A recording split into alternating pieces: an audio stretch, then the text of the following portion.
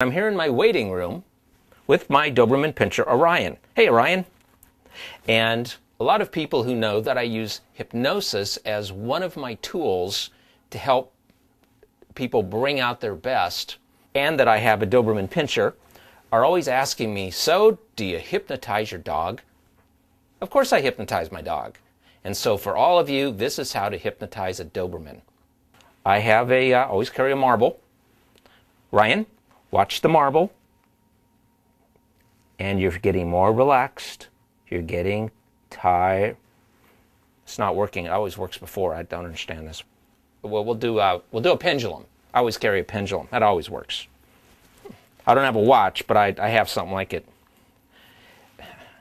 As you watch the pendulum, you're getting tired. Well, this isn't working either. This is so embarrassing.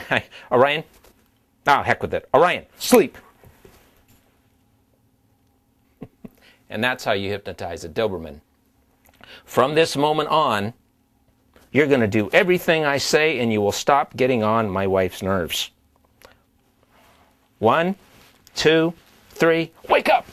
Oh, what a good boy. Sit. Give me your paw. What a good dog. Now, let's do a timeout disclaimer. Can you really hypnotize a dog? Nah, not that I haven't tried.